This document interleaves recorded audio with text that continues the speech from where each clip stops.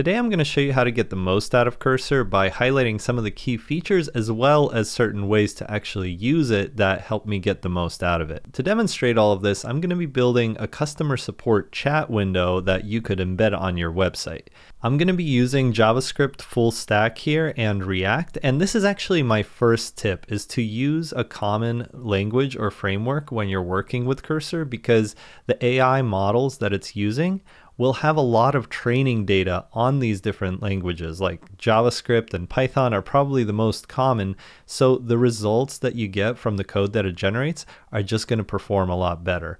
And I would suggest using popular frameworks such as React or Django, which are also just going to have a lot of code examples that the AI models will have been trained on. Cursor can absolutely work with other languages and frameworks. I've just seen the best results using really common ones. Okay, so I've initialized my React project and now we just have a blank slate to work with. I'm going to start the project by using Cursor Compose, which you can access by clicking Control or Command I, and it's going to be able to modify multiple files. So this is why I like to get started with it, because it's going to be able to create a bunch of files for me that I'll then be able to modify. So let's go ahead and give it a description of our project. Okay, so I gave it the description. I'm building a new support chat application which will allow users to talk to a chatbot. I need you to create some basic components in a Node.js Express server in index.js. Okay, enter. I also recommend using the composer if you're trying to refactor something into multiple different components. Okay, now we can go file by file here and apply the changes and review what changes Cursor made. So we can Control Enter to accept that. Looking at index, that looks good as well. Okay, so it didn't make multiple files, but that's fine because we're just getting started. Okay, so right now the UI looks pretty clunky. I send a message, I don't know why this header is so big.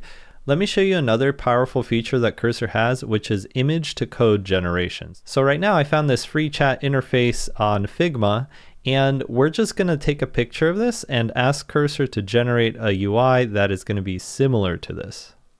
I'm going to switch to using the sidebar chat here, and we'll just paste the image in and say, please implement the necessary code to make the component reflect the design in the image.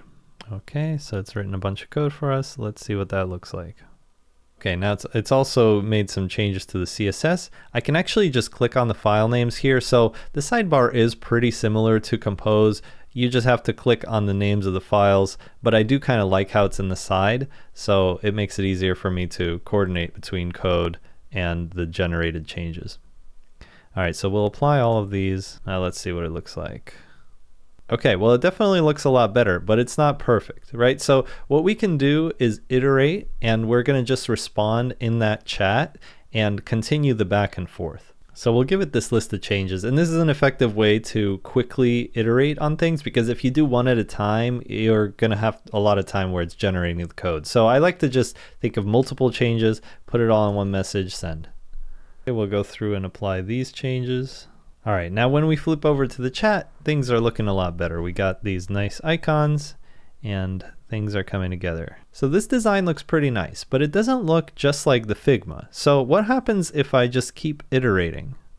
Okay, with that iteration, we are a little bit closer, but there's still issues. And now we have this has become rounded for some reason. We don't have an X button, and this button looks a little smaller. This text is too big. Here's the thing, and this is a big tip.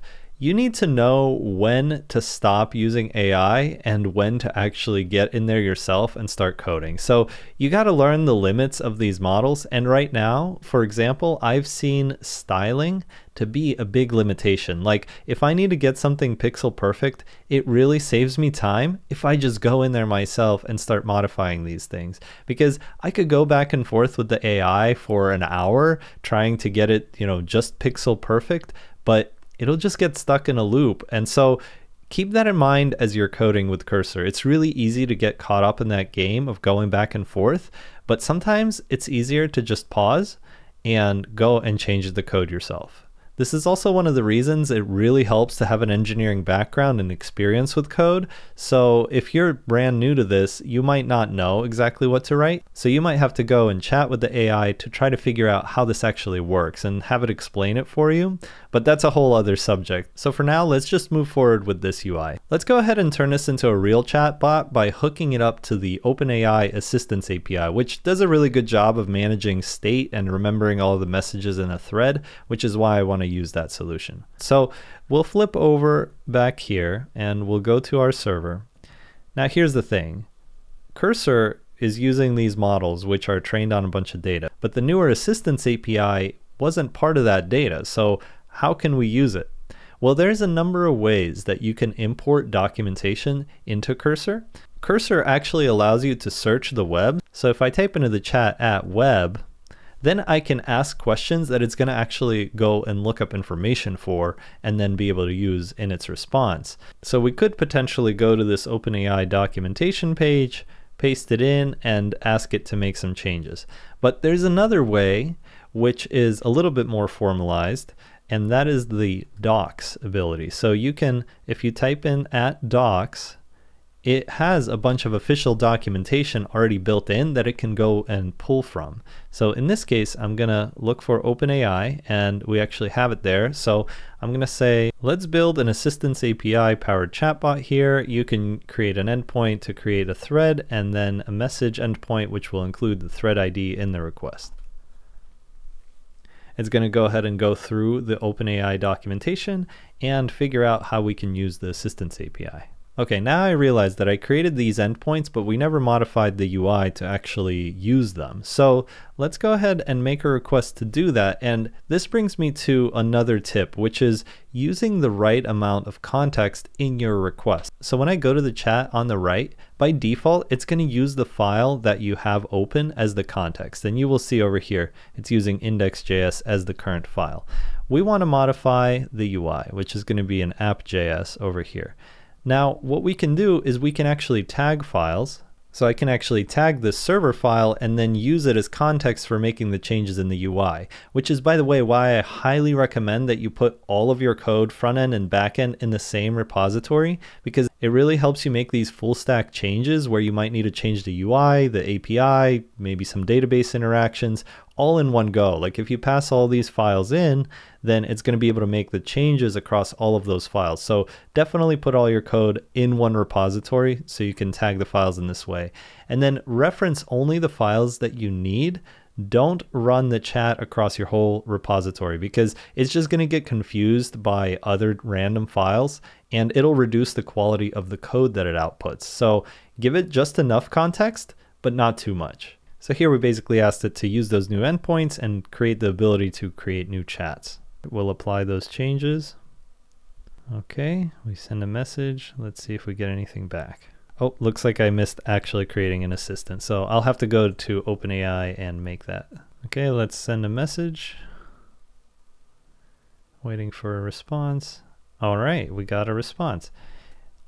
Now let's see if it remembers the message, because we're using the Assistance API. All right, take a look at that. It knows that my first message was, hey there. So that's the really cool thing about Assistance API, is that you get these features out of the box. And I could continue building this out, you know, add an ability to add files, and then I could actually upload those to the assistant. And we could have a nice little widget that we could embed on our site that we built, you know, in half an hour using Cursor. Hopefully those tips help speed you up, but take a look at this video if you want a deeper look into what's possible with Cursor and all of the various features that it has. Thanks for watching. I'll see you in the next one. Take care.